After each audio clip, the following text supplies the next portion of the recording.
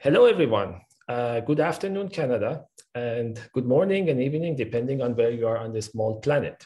We are here again for another GWF Core Modeling Thematical webinar. Today's webinar is about geospatial intelligence. This team mainly focuses on three areas. One is model configurations and workflow, process-based parameter inference and estimation, and model evaluation and benchmarking. Today, we have Professor Martin Clark from University of Saskatchewan and Associate Director of Center of Hydrology in Canmore. Martin is a well-recognized scientist with over 200 journal publication. His research interests match exactly with this team from GWF, Geospatial Intelligence. And from my personal perspective, as I'm involved in some of the work in this team, I'm very excited to see the development and advancement here. Finally, and before start, I would like to thank you for being here on behalf of GWF Core Modeling Management Team, Al Petroniro, Martin Clark, Joy Mitsugiani, and me, myself, and I, Sherwan Harari. Martin, floor is yours, please. Excellent, thank you. Thanks for the opportunity to speak. As Sherwan mentioned, we're going to race through a few topics today. We'll have a bit of an introduction. We'll talk about model workflows. I think this is the area where we've made the most progress over the last year. Talk a little bit about parameter estimation, a lot of good progress there also with the efforts from the PKIC group that I'll talk about. Some of the work on model evaluation, and then I'll sum up at the end.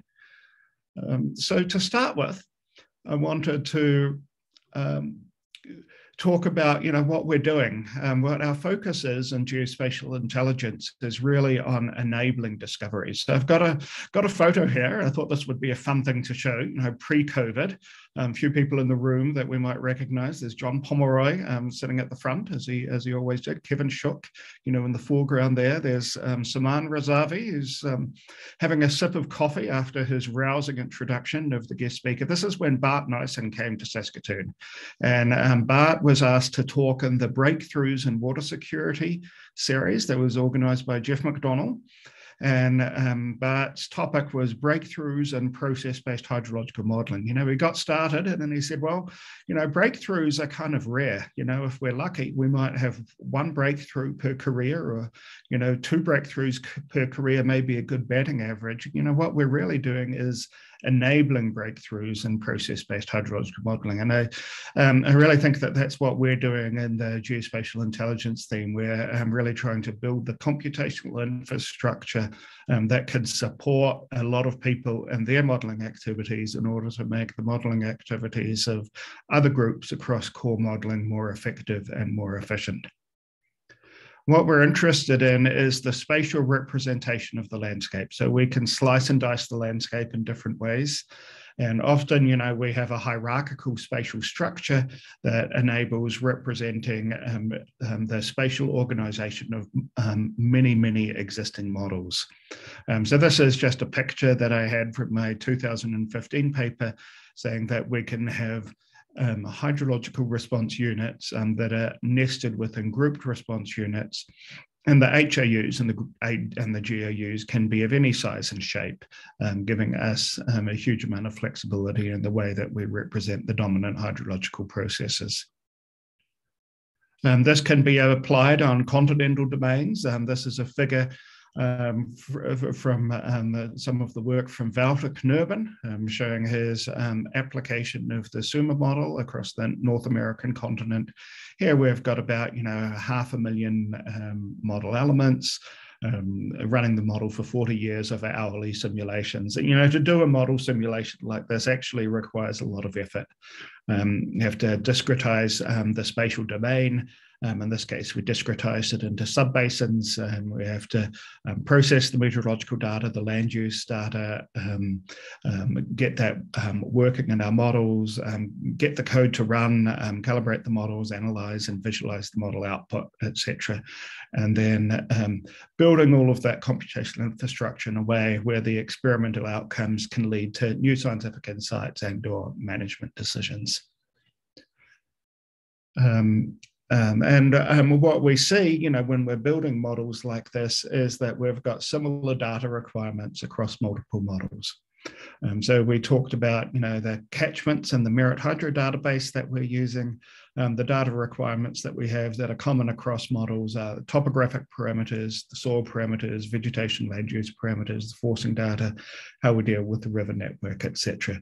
So there's a lot of work that we can do to pull together information in a model agnostic way that can support the application of multiple hydrological models.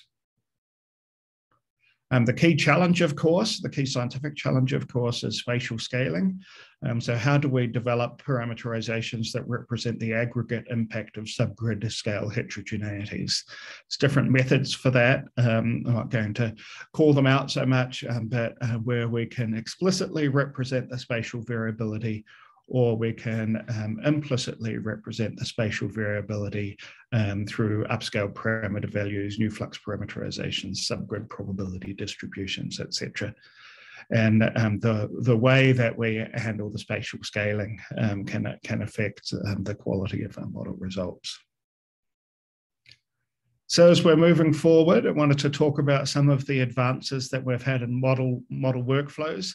A key theme that you'll see here is going agnostic, is that we're focusing more on the community of practice, developing advances in community hydrological modeling so that the advances are applicable across multiple models rather than pushing the development of a single community hydrological model. Huge focus on reproducible science. So the global network data sets that we use are Merit Hydro, and I've showed this slide before, but I want to show it again to show the spatial detail that we have when we're zooming into local regions. Here we're zooming in to the Saskatchewan River Basin, and the Bow River above Calgary is highlighted there in magenta. There's a version of it highlighting the Bow River above Calgary, and then the Bow River above Banff. The average size of the catchments that we have here is about 30 square kilometres. And then in the workflows that we've developed, we can further discretize each of these river basins into elevation bands, aspect classes, vegetation classes, etc. And of course, similar workflows are used across other models. This is an example of a mesh draped over the landscape, a triangular mesh draped over the landscape with variable resolution in order to represent topography and vegetation. This is one of the things that Chris Marsh has developed in the Canadian hydrology model. When we're moving through the different steps here, we're thinking about the basin delineation, the digital elevation data, the soils data, the vegetation data, meteorological data, processing of the river networks, is that there's a lot of tasks here, but only a few of the tasks are model specific. So what Wouter's been doing when he's been developing this workflow is to carefully separate out the model agnostic tasks from the model specific tasks so that he can develop a modular workflow that's applicable across multiple modeling communities. And the key things here is that we're all configuring our models in different ways, but these models have got similar data requirements, and there's a lot that we can do to unify the way that we configure our hydrological models. So the goal here is for reproducible and shareable workflows, which is good scientific practice, easier to keep track of the work for reporting and paper reviews, easier to collaborate, and potentially large efficiency gains. And we're seeing some of this in the Global Water Futures program. What I'm showing here is a provocative article, and our very own Jim Frere was a co-author on this article that was published a few years ago, and that's asking the question, if most computational hydrology is not reproducible, is it really science? And this is part of the push towards much more reproducibility in the way that we do our modeling work, so that other people can follow more effectively in our footsteps. Wouter's arguing that we can improve on highly specific model workflows by recognizing that our models have got fairly similar data needs. And he's got a quote here from a paper that was published recently that most land models solve a variant of the coupled conservation equations for thermodynamics and hydrology for the subdomains of the canopy, airspace, vegetation, snow, and soil. Models are solving the same equations. The models have got similar data requirements, and there's a lot more that we can do to pull information together from different modeling groups. So what Wouter has done is build a modeling workflow that separates the model agnostic and the model specific steps. The scope of his workflow is really focused on the data preparation to prepare auxiliary data on geospatial parameter fields, prepare the forcing data, set up the models to convert input data into simulations, generating the simulations, visualization, analysis. Everything that Wouter's doing is in this blue box here. What Wouter's not doing is focusing on how the landscape is discretized into model elements and how the model is calibrated or how the parameter values in the model are estimated. So the goal here is completely reproducible and reusable code. So I mentioned that separating the model agnostic and model specific tasks, focusing on ease of reuse, modularity to encourage adaptation. What Wouter's done is he's treated the modeling tasks more as a smorgasbord than a plated meal. So if people want some code to process the topography data, process the river network data, etc., they can just pick and choose from that workflow. And he's also developed in a way that the outcomes are traceable. The paper has now been submitted. So the paper is submitted to Water Resources Research, and it's available on a preprint archive if you'd like to see what's done. The paper itself is a little bit more philosophical in nature, talking about what we need to do as a community, and we've included some co-authors there who have contributed to that debate, including Jared Bales from Quasi, David Tarbotton from Utah State, and Bart Nyssen, University of Washington, and Andy Wood from NCA to further that debate. The other co-authors here are part of the Global Water Futures program. Everything here is open access. All of the code is available on GitHub. And it's nicely organized with code directories and data directories to make it easy to navigate. As I mentioned before, this is really pushing forward the paradigm of community modeling, not community models. So there's kind of too much in here to really go through, but I want to emphasize that we're starting with data-specific input layers with a series of tasks, model-agnostic output layers where you're taking that specific data and providing it in a form that can be usable for models, data-agnostic processing layer, model-agnostic output layer, model-specific processing layer, and model-specific output layer. To begin to push forward how we're separating out these different processing tasks.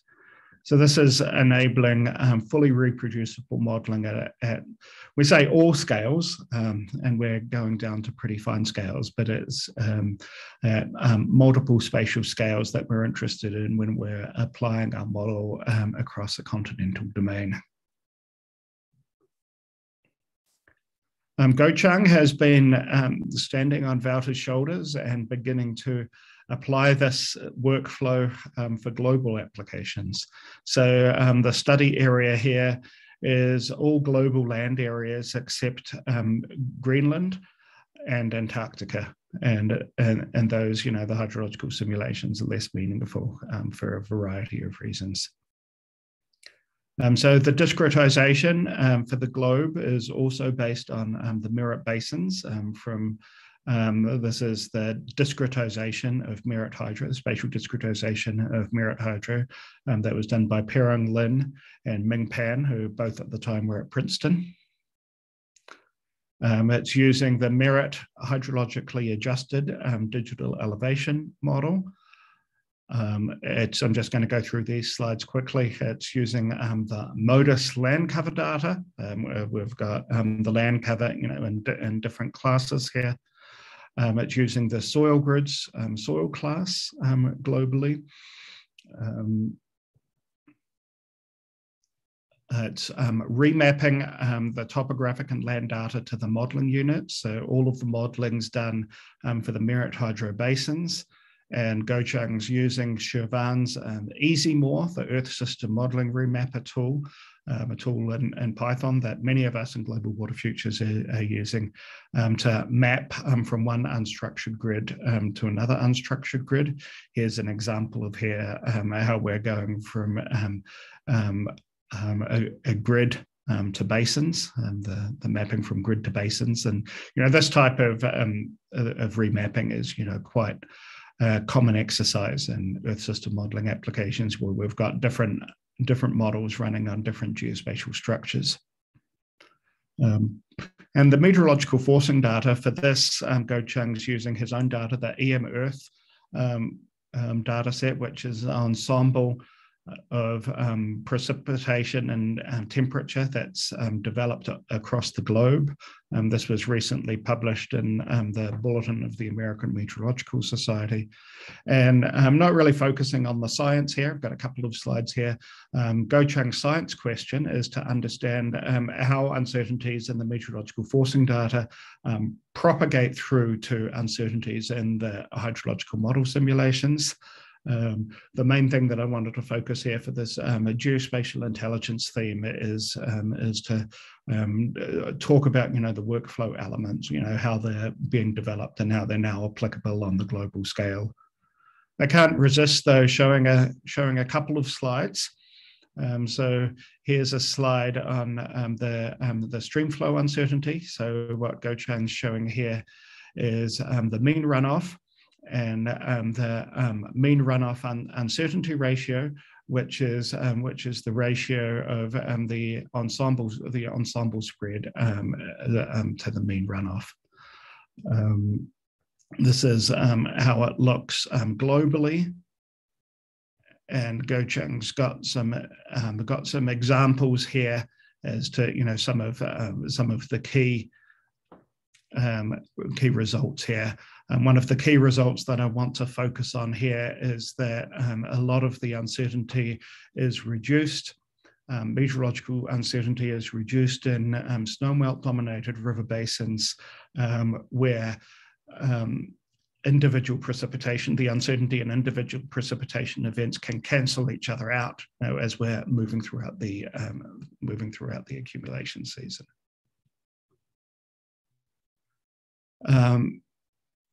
Shirvan has been working on incorporating lakes and reservoirs in a vector-based routing model. A lot of this work is based on the geospatial intelligence work.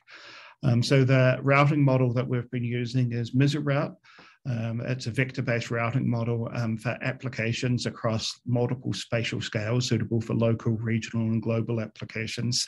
The key thing about MiserRoute is that it's part of the Earth System Community Modeling Portal. So MiserRoute is incorporated within the Community Earth System model. There's a lot of recent work that we've talked about in previous presentations on the parallelization of MiserRoute based on the spatial decomposition of the river network topology in a hierarchical way. Now that was published already last year. The land surface simulations can be model agnostic, so MiserRoute can accept runoff from any land model, and EasyMore can be used to map the runoff from a land model to the basins that are used in MiserRoute. And Shirvan has spent a lot of time developing multi-model lakes and reservoir representations, the time invariant parametric model, and the Dole and Hype, the time variant parametric model, Hanasaki data-driven approaches representing endorheic lakes, etc. Trish talked about a lot of that in her presentation a month ago. What I want to focus on here is the geospatial analysis that has been done to make this possible at the global scale. What I'm showing here now is the global application of Miseroute with lakes. And Usha Van's zooming in here in the South Saskatchewan River Basin, which in this implementation using HDMA has got 7 resolved lakes and reservoirs. As we move to higher resolution network topologies, we can resolve more and more lakes and reservoirs. The darker color that we're getting in this network plot here is representing that there's a higher impact of reservoirs on the stream flow. So Shirvan's got a paper that's in preparation at the moment that hopefully will be submitted within a month or 2.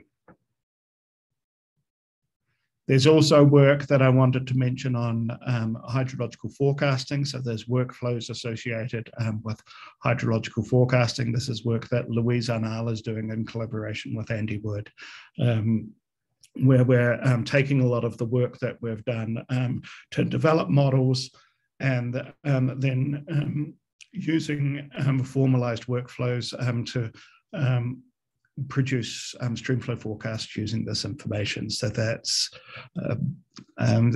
taking output from numerical weather prediction models, climate outlooks, etc., and pumping it through the workflow where the model is run up to the start of the forecast period to estimate basic initial conditions, and then run into the future using different forecast products. And so those workflows are under development as well and being made available to the community. Wanted to pivot to talk about some of the work on parameter estimation. So there's 2 main themes here. The first is sensitivity analysis to understand model behavior, and also work on large domain parameter estimation. So if we talk about what we mean by parameters, we can think about the hierarchical typology of a model.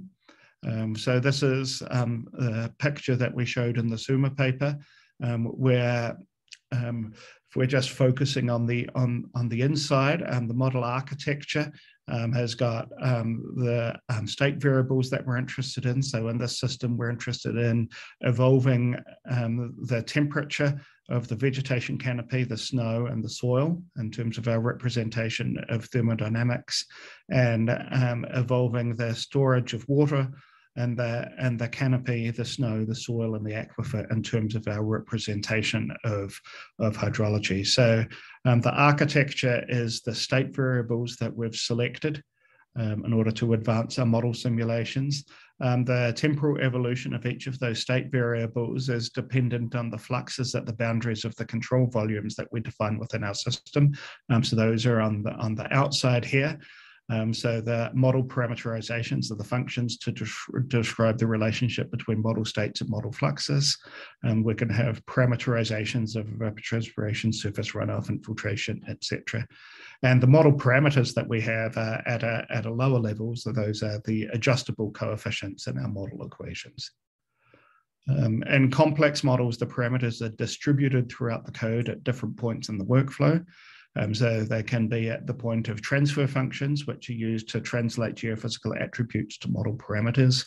For example, translating the leaf area index to the canopy storage capacity. They can be lookup tables to describe parameters for different vegetation classes or different soil classes.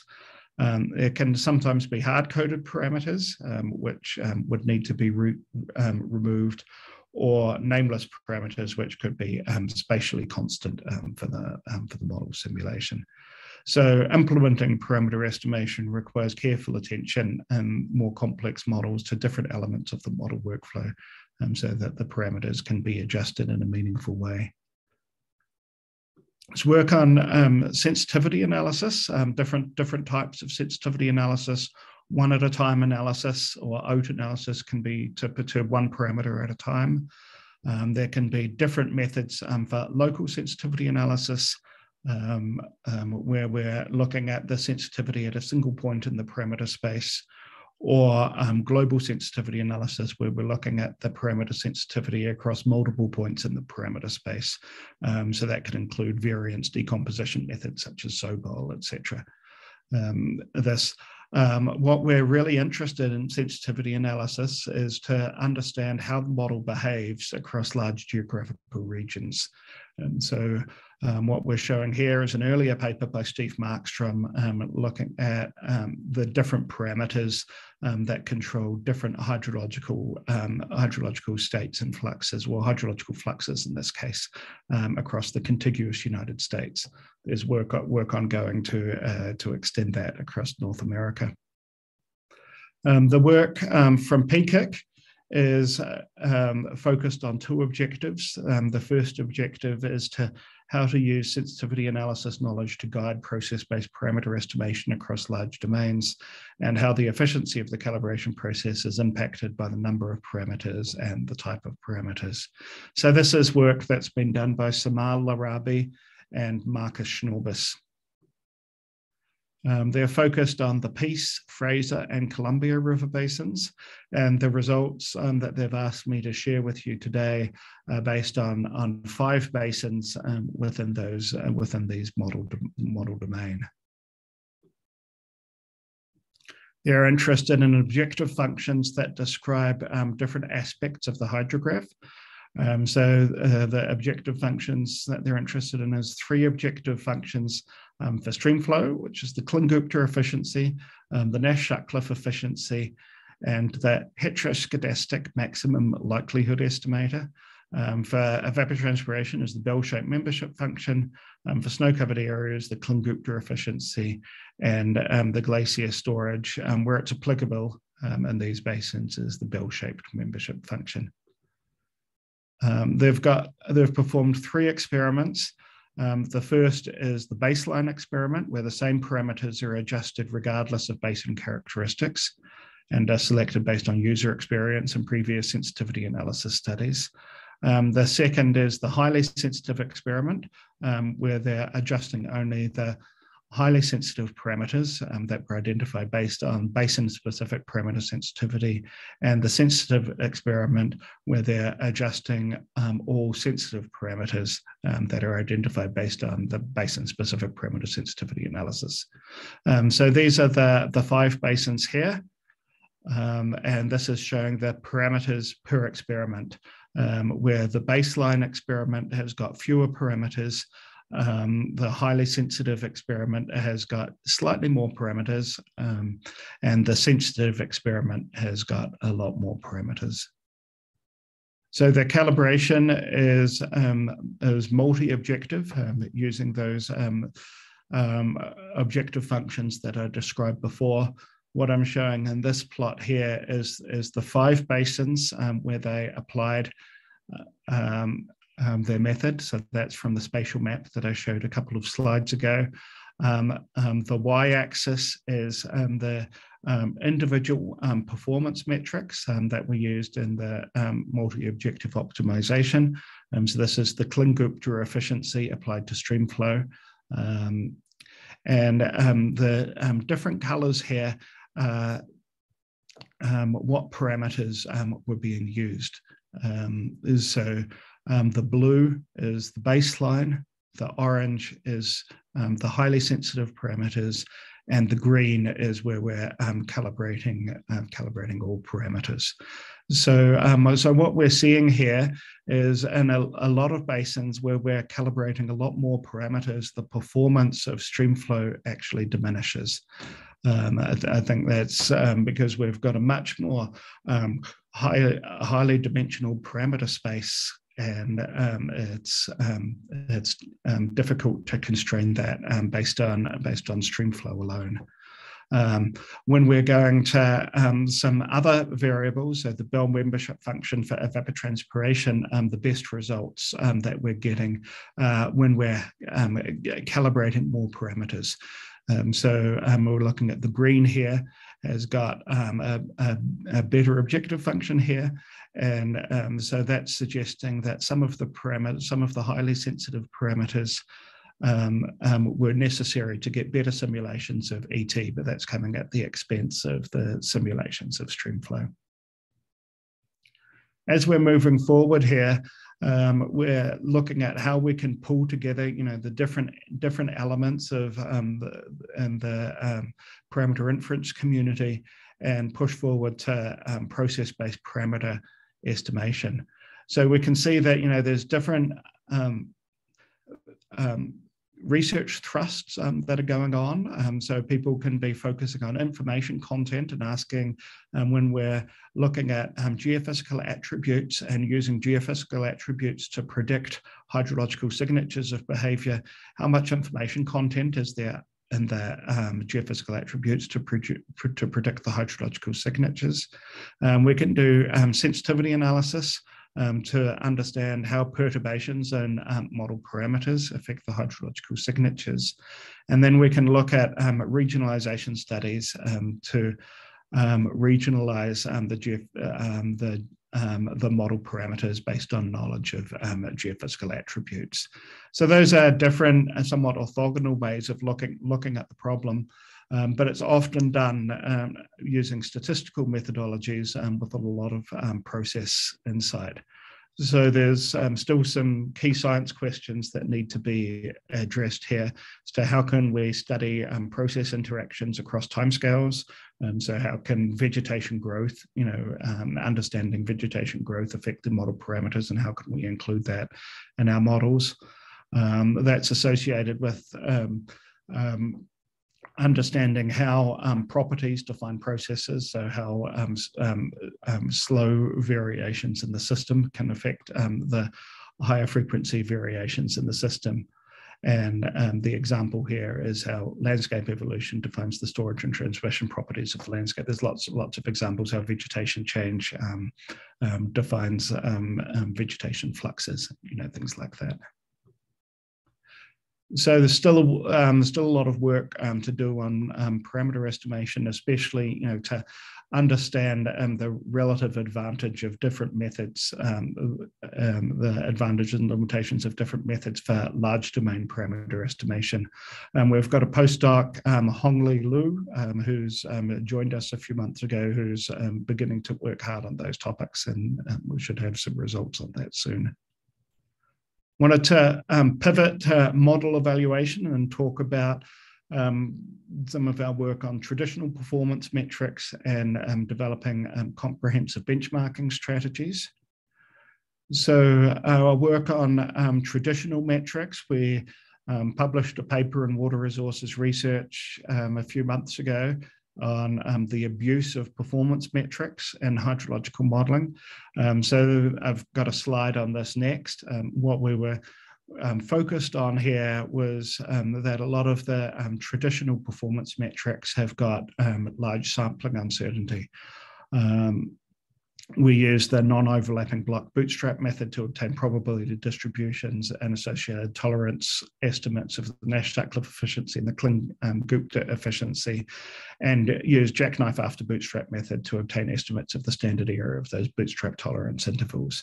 So the thing that we did over the past few months, or that Kevin Shook did actually, is developed an R package called Gumboot, which implements the methods in this paper. And I think Kevin's going to be talking about this at the Canadian Water Resources Association meeting in Canmore in a few months. I'm going to touch on this on the next slide. We quantified the sampling uncertainty and system scale performance metrics across a large sample of catchments. And the work highlights the obvious but ignored abuses of performance metrics that contaminate the conclusions of many hydrological modelling studies. As I mentioned, we published this in Water Resources Research just a few months ago. The key figure in the paper that I will talk about here is this is the uncertainty in the Nash-Sutcliffe score in the top plot and the y-axis, and the Kling-Gupta efficiency in the bottom plot. And what I'm showing here is in the orange is 2 times the standard error. So this is for 670 sites in the CAMELS database. The red is 2 times the standard error estimated with the bootstrap. And the black is the confidence interval or the tolerance interval, which is the 95th percentile subtracted from the 5th percentile. So this is showing that when we're looking at 671 camel sites, the uncertainty in the Kling-Gupta efficiency and the Nash-Sutcliffe efficiency may be greater than 0.1 for many of these sites. So that can call into question the conclusions from many previous modeling studies. Of course, we're interested in Fidelius models. We're not only interested in accuracy, but in terms of minimizing the discrepancies between model simulations and observations, we're also interested in fidelity to define the extent to which a model faithfully represents the processes in the region where it's applied. So the benchmarking strategy that we've got incorporates a few different areas. The first is laugh tests. We also published this paper a few months ago. The laugh tests are really just to evaluate if the model equations are implemented correctly. So the example that I like to give for this group is our laugh test for water movement through snow. So here I'm showing snow initialized as ripe snow, refrozen snow, and fresh snow. And rainfall for 3 hours is put on top of a 1 meter snowpack. This is based on the numerical experiments from Kolbeck back in the 70s. We extended these numerical experiments and were able to provide analytical solutions of the volumetric liquid water content in the snowpack at every point in space and time. So the left set of plots are showing the analytical solutions for this laugh test for ripe snow in the top plot, refrozen snow in the middle plot, and fresh snow on the bottom plot, and the corresponding model simulations which match the analytical solutions quite well. We're also able to use the analytical solutions to estimate the outflow from the snowpack.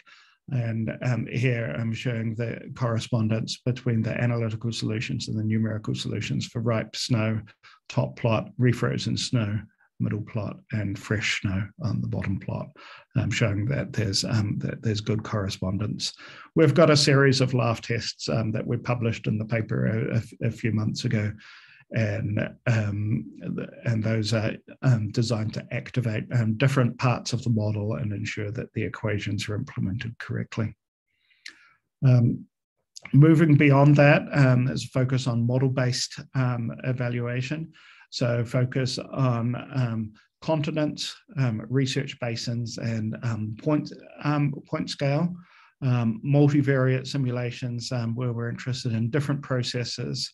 And the data that we have is dependent on the process and the scale. So we may be able to use satellite observations of snow cover at the coarser spatial, at the larger spatial scales, or for the larger spatial domains, and point measurements as we're moving towards the lower spatial domains.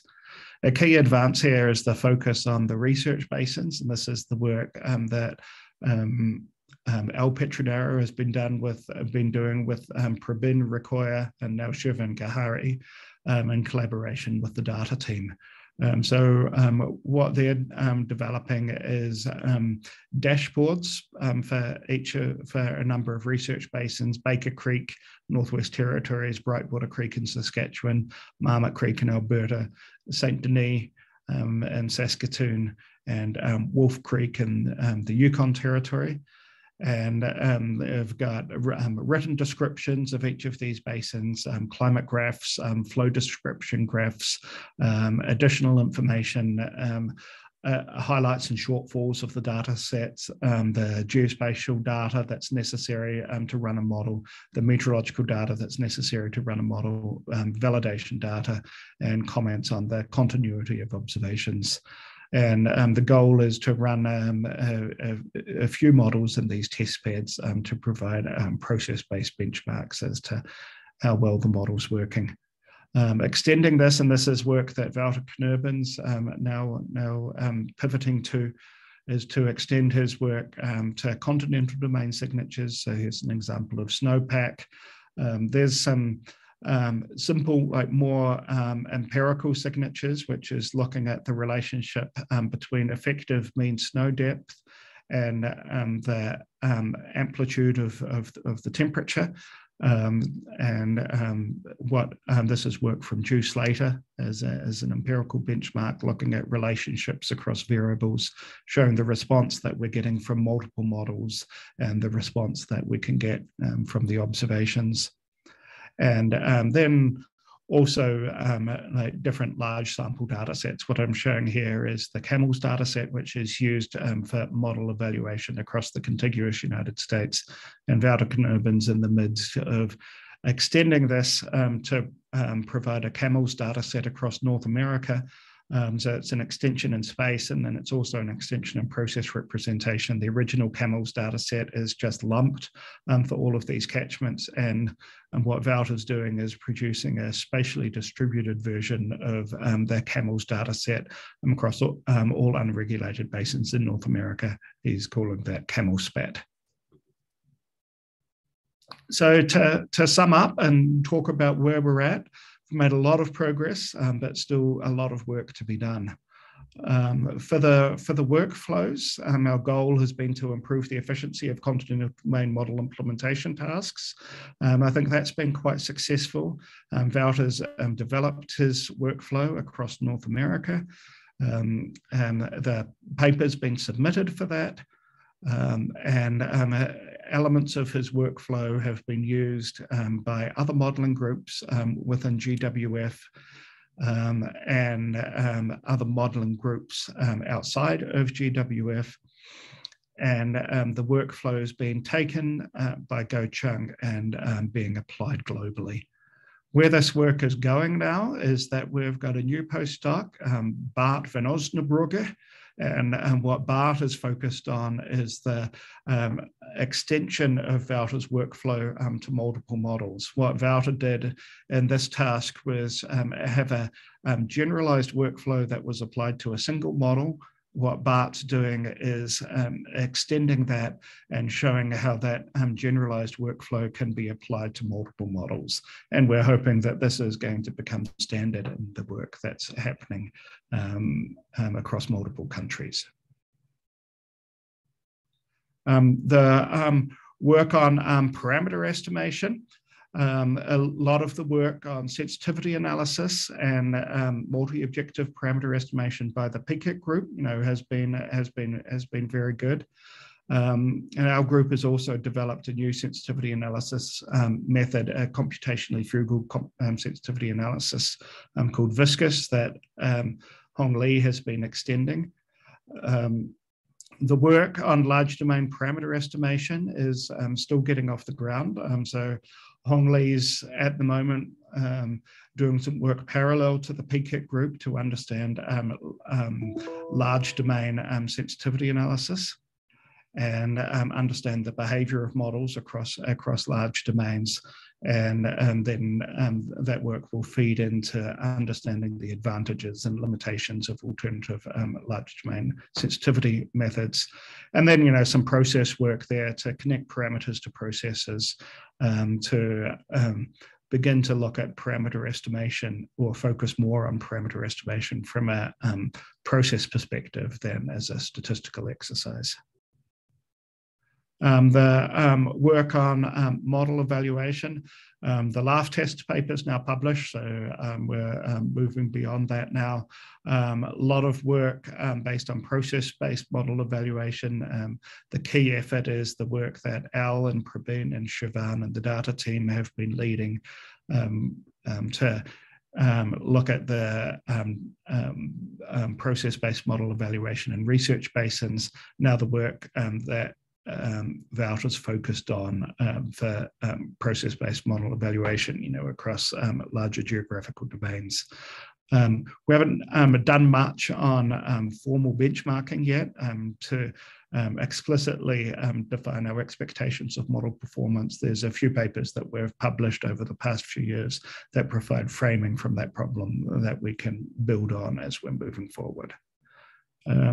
So I'll end there after about 45 minutes and see if there's any questions. Thanks very much again for giving me the opportunity to speak. Perfect. We are on time for questions. Thank you very much. Maybe you can stop sharing screen. Yes. Yep. Perfect.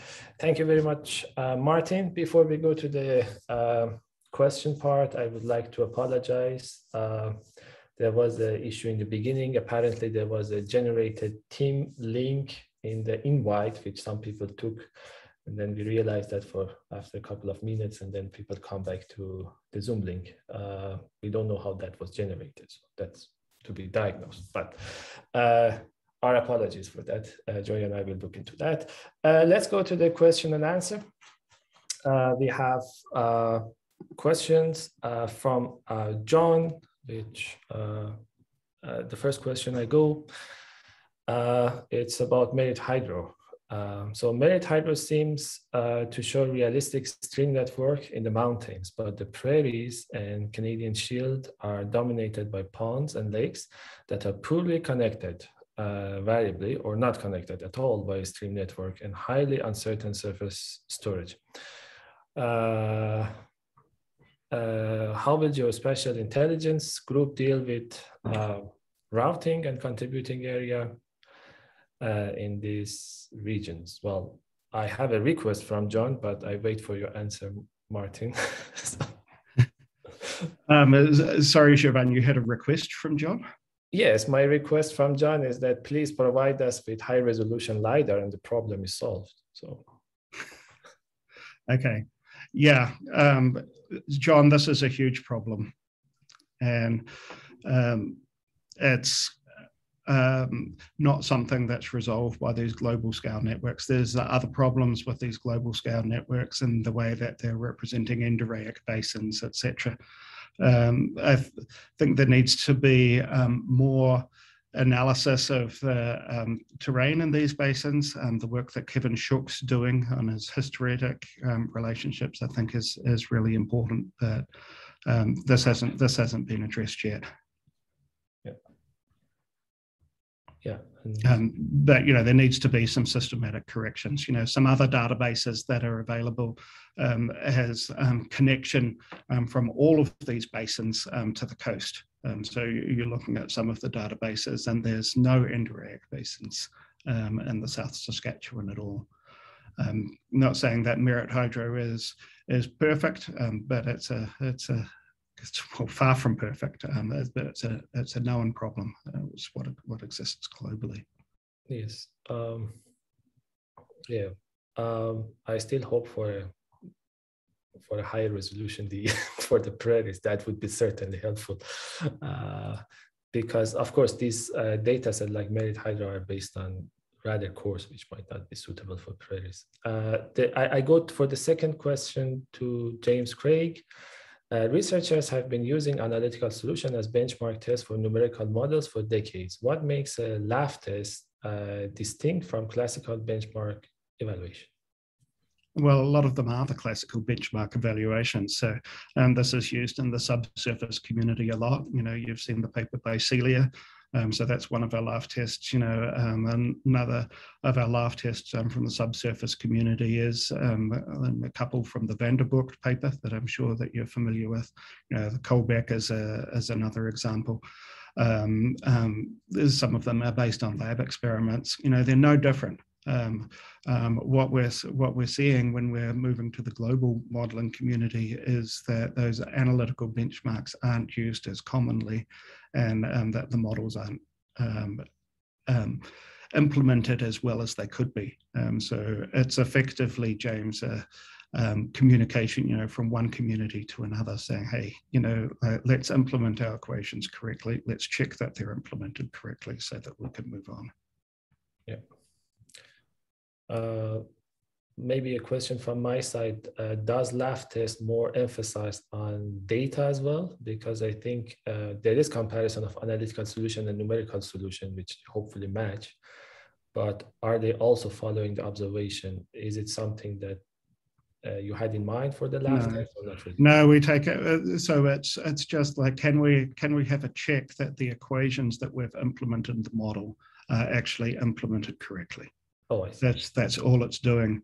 That next stage is comparison against observations. Yeah, I see. Yeah. And I think that question is probably leading into John's next question.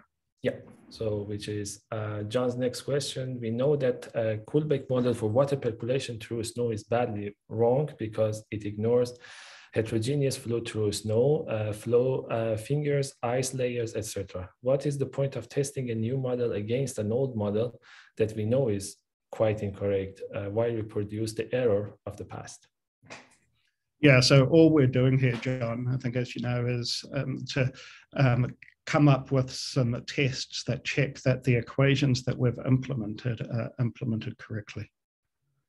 And sometimes we need to make some simplifications in order to make those tests. An example is that one of our tests is using kinematics flow for subsurface flow across a hill slope. So we're simplifying our model. So we've got the kinematic flow, and then we're able to use that laugh test. So the snow example there, if we're ignoring heterogeneity, is the capillary term. So if we're using Richard's equation to simulate the storage and transmission of water through the snowpack, in order to use the analytical solutions, we'd have to turn off the capillary term in order to test that that's okay. So they're very restrictive. They're simplified tests that things are implemented okay, but they're not extensible to more real-world processes. Yeah. The interesting story on that actually is that the SNOWTHERM model, John, I'm sure that you remember this, it was popular, you know, in the end of the last century. They compared the model simulations to the Kullback tests, to the Kullback analytical solution, and said that they didn't match. And they said, well, you know, we think that our model simulation is better. The problem was that the Kullback solution was wrong. He didn't really complete the solution. And then when we completed the solution, you'll see that our results are different than what's published in the Kullback paper. The correspondence between the numerical simulations and the analytical solutions, you know, are much more similar. And so, you know, that's published now. So I still think that they're useful, but they've definitely got limitations. They're only able to evaluate idealized scenarios. Yeah. I hope.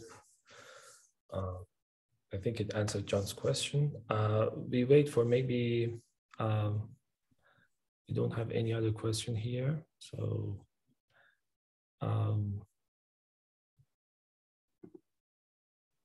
yeah, so we can maybe wrap up. And